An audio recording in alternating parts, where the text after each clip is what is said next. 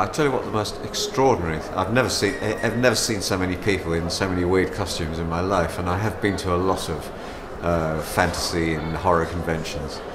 But there's an extraordinary atmosphere here. It's very cold, but everybody is really excited and everybody's really friendly.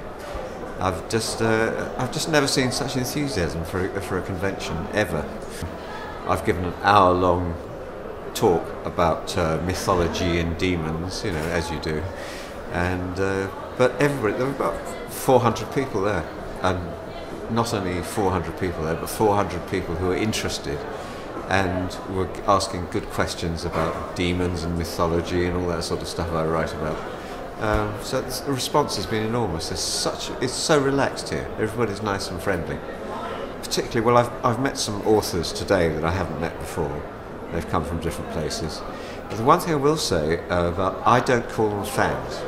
I never ever call the readers fans. You know, I'm not Justin Bieber or Beyonce. They're not my fan base. They're my readers. They're the people who take the trouble to spend the money to buy my book and read it.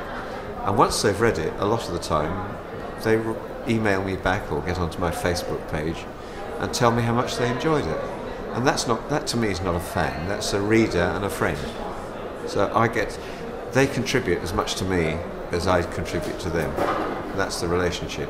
And those are the sort of people who are here at Pyrkon. I tell you what happens sometimes. You sign so many autographs, you forget your name. You forget who you are. But it doesn't matter, because the readers and the friends come running up and say, Grahamem Mastertonem, and so it reminds you about who you actually are. More than welcome. It's been great. I've really enjoyed it.